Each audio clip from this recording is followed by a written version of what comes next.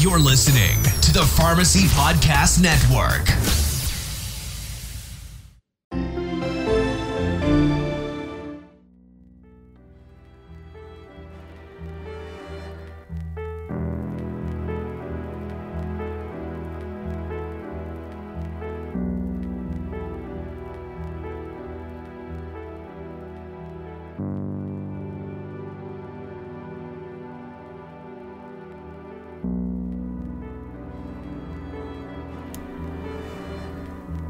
Pharmacy Podcast Nation. Today we talk with Mr. Stuart Tomk of CV Sciences.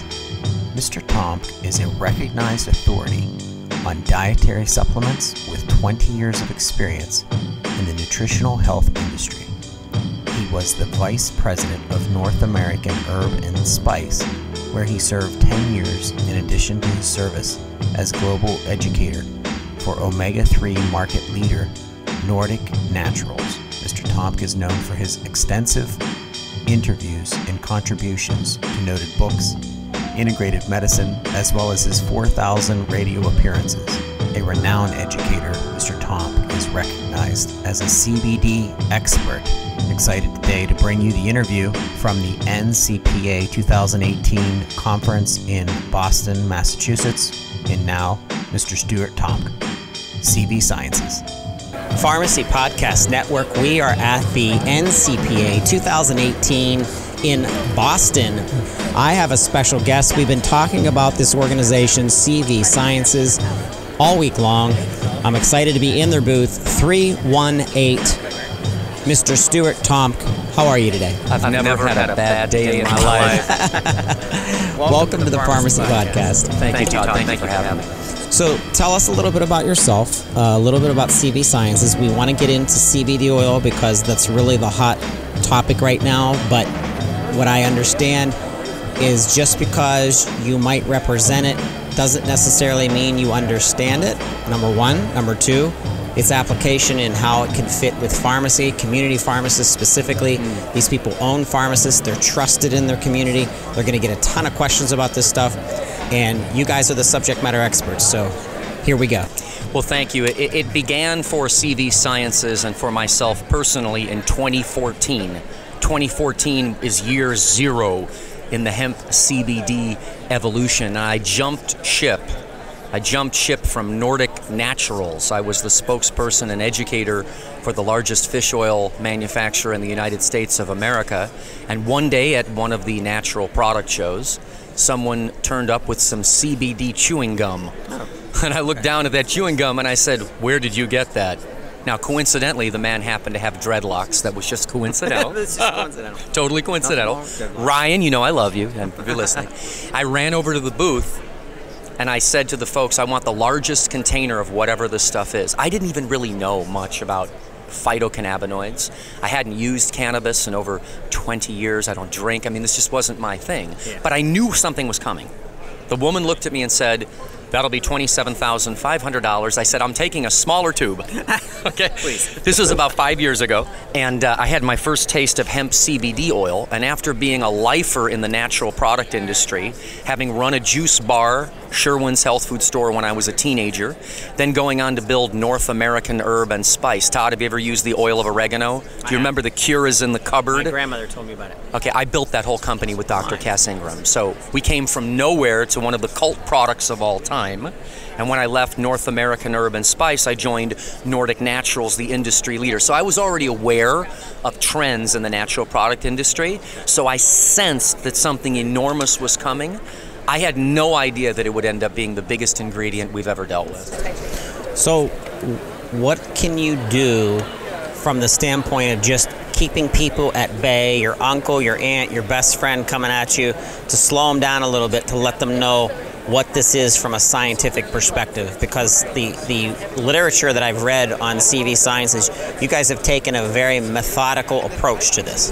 Yes, I think you're starting in a very safe, smart, and a conservative position because, let's face it, we have 70 plus years of reefer madness and propaganda, and some of it was very warranted. Okay. So I don't want to I'm not one of these people that's saying, oh, this stuff is perfectly safe. That's not what I'm saying. I think the most important thing to assuage someone's fears is the understanding that the gene, the THCA synthase gene in the cannabis plant that produces THC, is different in a hemp variety.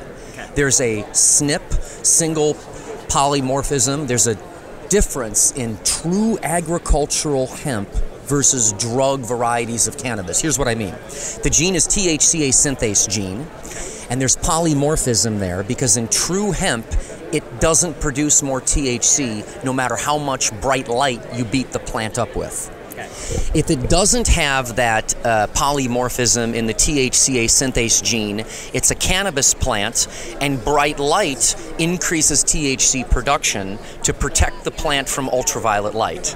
So once people understand that there's a DNA difference between decaf and regular, I'm using that as an analogy, they look at hemp as decaf and cannabis marijuana products as regular, and that normally makes them feel a bit more comfortable.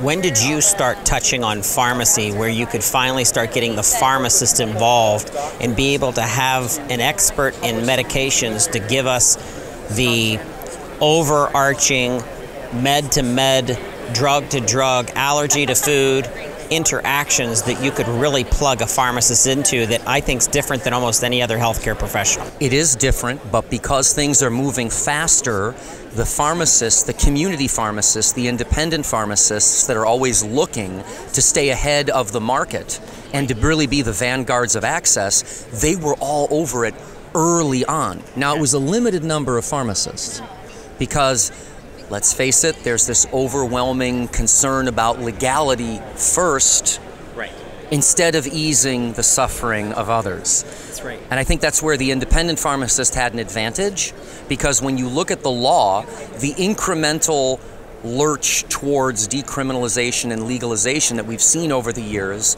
the trend is certainly our friend. Yes. And because it hasn't been fully adjudicated yet and established, there's some people that just prefer to sit on the sidelines.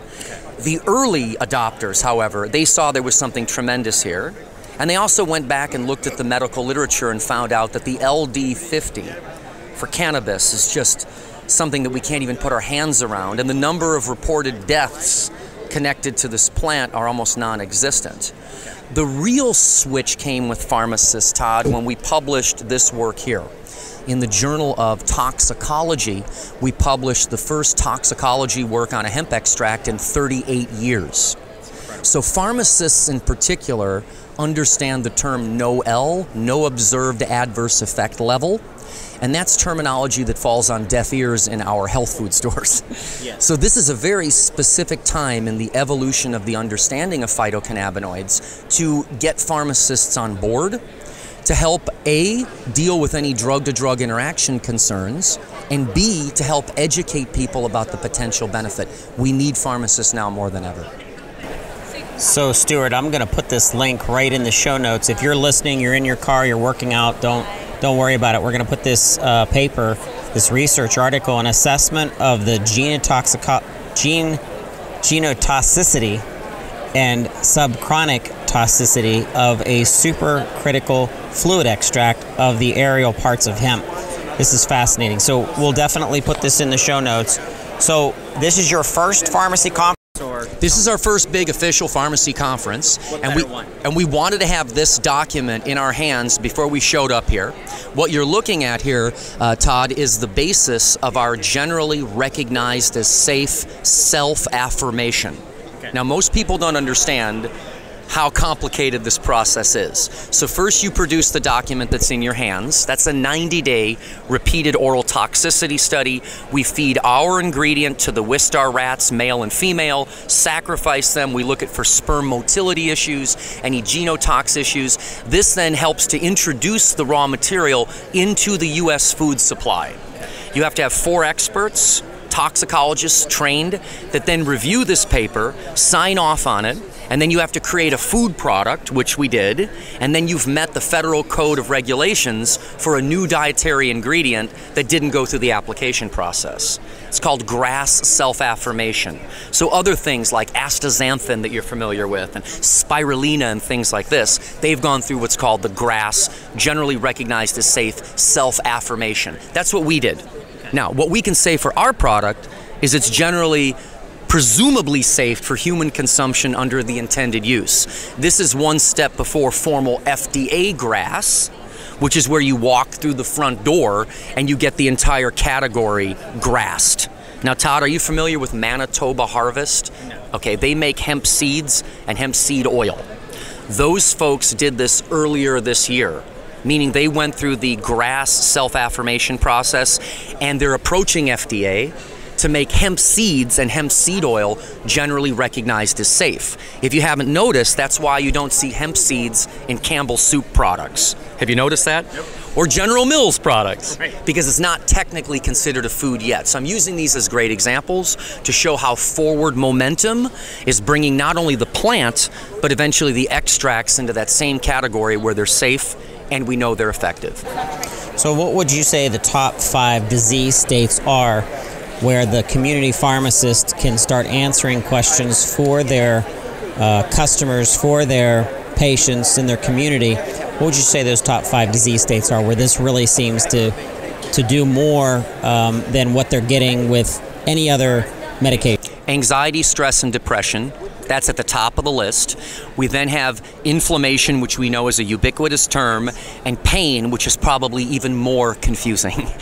So you look at just those pain, inflammation, anxiety, stress, depression, and I would put anxiety at the top of the list. When we've got pharmacists out there that are finally coming to terms with how dangerous these benzodiazepines are, and some of us have known for a long time, I hope that that conversation gets a little bit more air than CBD as the alternative to powerful opioids, because you may not get the anti-nociception with CBD that you'd like to get, that you need to replace opioids. But for anxiety, stress, and depression, and especially the inflammatory connection to depression, it appears as if the CBD and hemp extracts have this unique ability to help downregulate pro-inflammatory microglia back into their anti-inflammatory phenostate. So is there an inflammatory depression mood connection? Of course we've all thought so. And then the gut-brain connection too is very, very important. So when we add CBD and hemp extracts to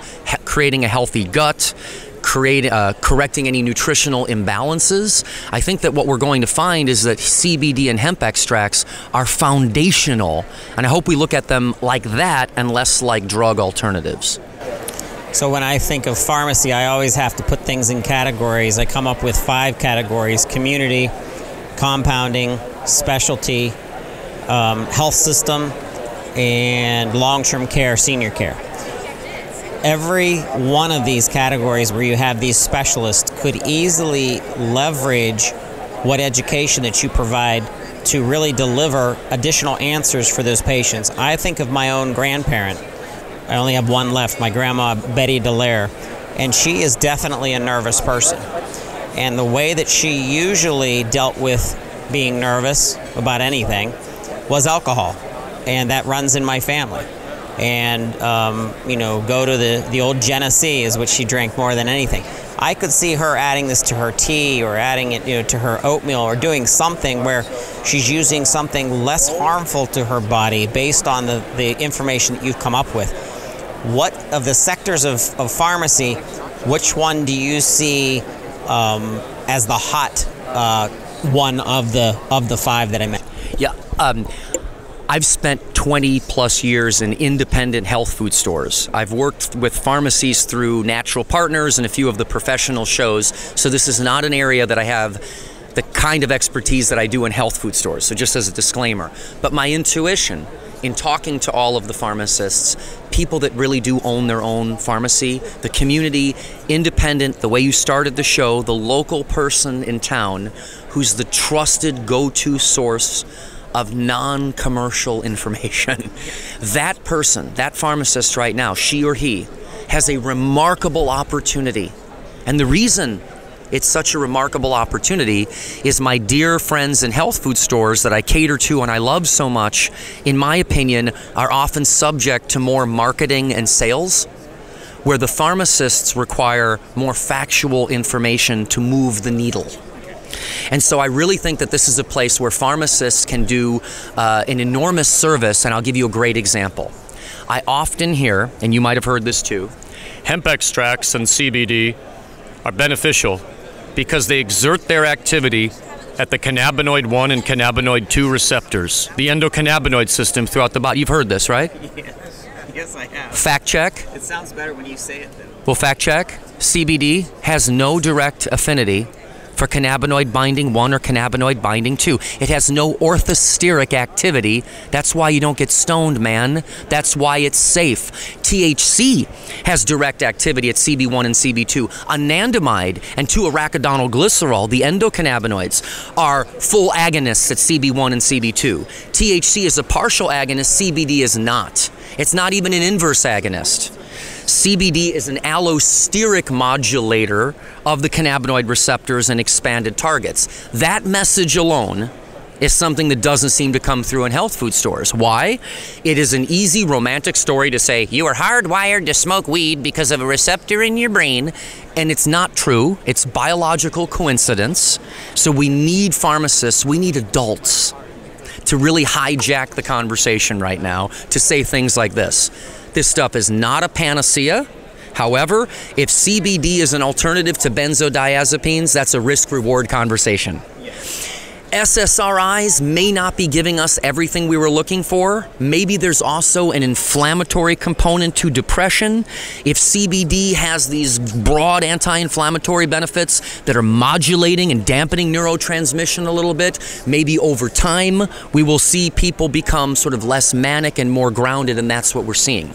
It reminds me very much, Todd, of the recent Reduce It trial, drug results from 4,000 milligrams of EPA. Are you familiar with those results?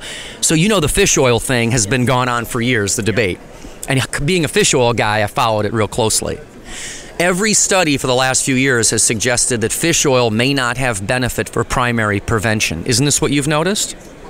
So just the other day, Reduce It showed 4,000 milligrams was the dose, 4,000 milligrams of EPA, eicosapentaenoic acid, over 5 years.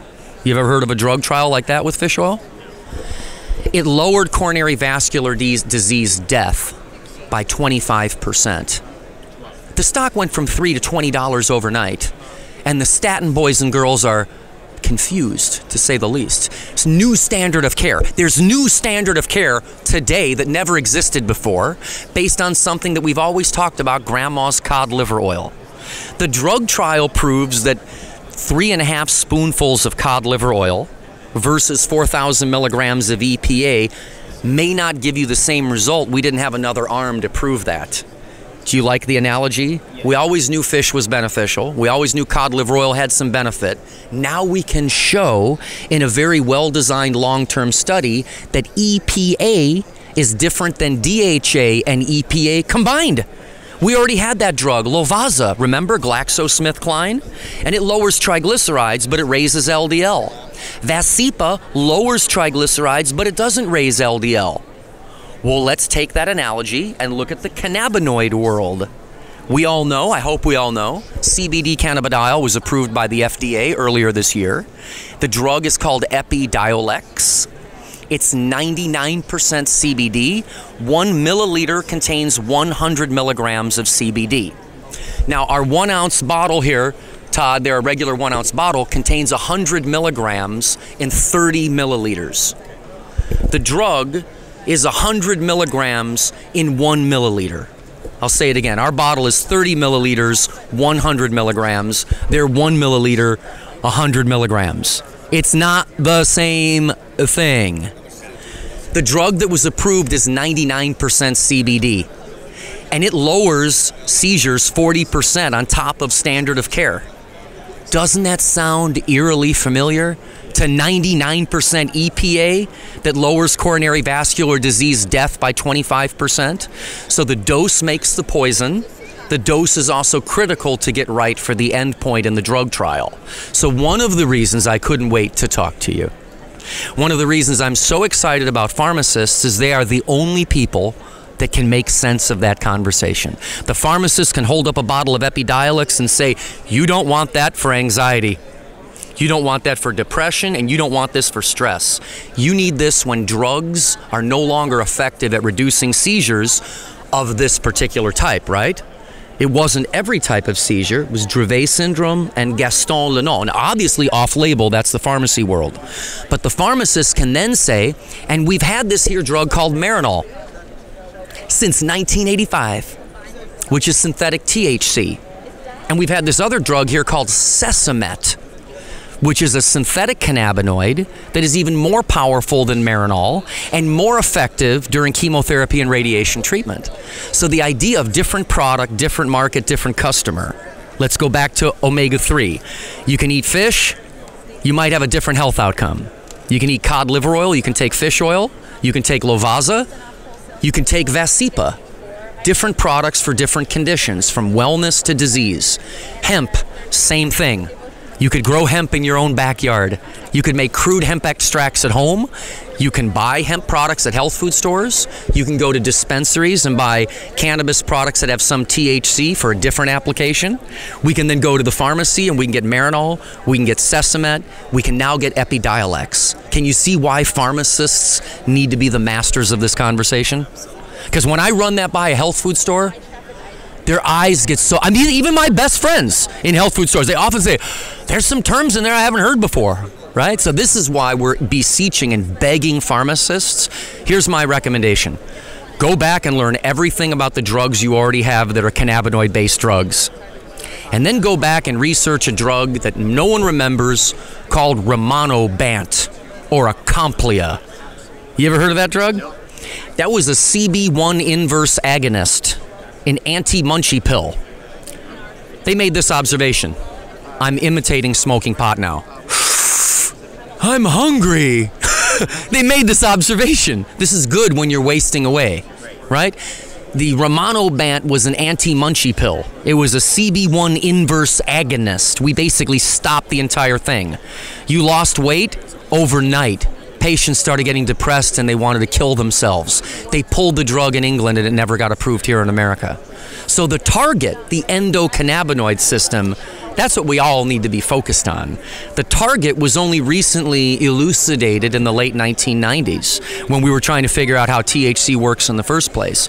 So the biggest takeaway from this show is that healthy people have a healthy endocannabinoid system, and sick people have an imbalanced endocannabinoid system. And if we can help balance the ECS, we might be able to help balance the individual. And this is where cannabinoids and understanding the endocannabinoid system and hyperactive or hypoactive endocannabinoid tone.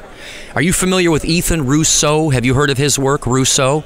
He is one of MD's cannabis experts. He has suggested that there's such a thing called clinical endocannabinoid deficiency.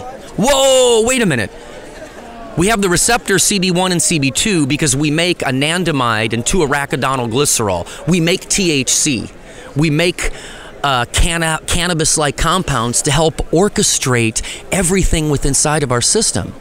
When people understand that the phytocannabinoids disrupt the metabolic fate of endocannabinoids, in addition to them having neuro and immunomodulatory properties themselves, they're going to see a symphony of potential mechanisms of action here. Do you see how complicated this is?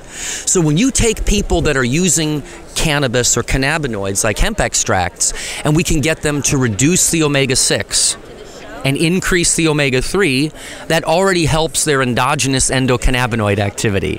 When we can get them to work out more, aerobic activity creates the runner's high.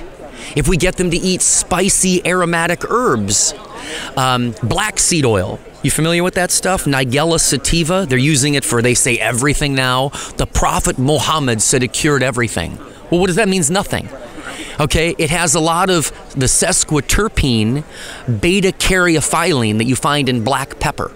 that ends up being a CB2 agonist, which is anti-inflammatory. So some of the benefits of everything we've been using that are botanical are their role on this endocannabinoid system. Are you following me? You get the gut healthy, the ECS can get healthy. You work out more, nix the 6, eat the 3. So at CV Sciences, if we can teach people how to get a healthy endocannabinoid system, then the products are just one tool. They're not the answer. Does that make sense? And that's what I really want pharmacists to understand, that this is about fine-tuning and balancing the endocannabinoid system. This isn't about getting people dependent on CBD. In fact, one of our very first papers, we used our product to treat marijuana addiction. How cute is that? Have you seen that? Can you hand me that paper, Miles, really quick? The one on marijuana addiction. So this is Scott Shannon out of Colorado. Look at this. Here's our product, CBD oil, for decreasing the addictive use of marijuana. So if we're going to sit here and say our products are decaf, not regular. Here, we use our product to treat marijuana addiction. Look at this. It went from 24 to 18 milligrams. The young man took less. He wasn't more dependent on it. He was less dependent on it. Why? It balanced his endocannabinoid system. That's fascinating. Really, really exciting. So I hope people are intrigued to learn more. It's going to be difficult because there's all these new terms. But I want everyone to spend a lot of time on PubMed, PUBMED.gov. And I have a little surprise here. You remember Earl Mindell? He's a pharmacist, right? Yes. Remember the Vitamin Bible? Yes. Here's his new book, Healing with Hemp CBD Oil, by a registered pharmacist, Earl Mindell. So go pharmacist. The new book, Healing with Hemp CBD Oil, is a #1 bestseller on Amazon right now under herbal remedies. Another way to learn more. Absolutely. Well, we're going to use CV Sciences ongoing. There's 2 more podcasts in this series. I want everybody to be on the lookout. But in the interim, what's the best way to get a hold of you with questions from pharmacists? Hello. My name is Miles, and I am apparently Stuart's protege. He's training me, but I'm knowing a lot about, how CBD impacts our body, and I'd love to try to answer your questions. You can reach me at miles.cirill@cvsciences.com, miles.SARILL. Ask me your questions. Miles is our educator, our new educator. I'm flattering Miles right now, but he's one of the smartest people that I have ever met because he really cares about getting the information right. There's no sales shtick from Miles at all. He used to run the supplement department for Cambridge Naturals, which is one of the most esteemed health food stores in the world. He has a degree in experimental medicine, and Miles never exceeds the science. So when you reach out to our educator, he's going to send you a lot of science, no shtick from us. I'm going to put Miles' contact information in our show notes as well. Please. So once again, if you're driving or working out, just wait. We can get you the show notes. We're also going to be tweeting and LinkedIn and Facebook, all of this information as well. Very excited, Stuart, about you and your team being here at the NCPA. Welcome to this organization. This is the leading organization for community pharmacy. They do an absolute outstanding job. But I'm looking forward to the other series and the other podcasts in the queue. And I just thank you for doing this. It's truly our pleasure. And one last thing for the pharmacists. We have medical doctors, we have scientists that are advisors and are on staff. So if you send us a very complicated question, we're going to get you a very complicated answer. We care about the science and we care about the pharmacy community. That's very good. Thank you so much. My pleasure.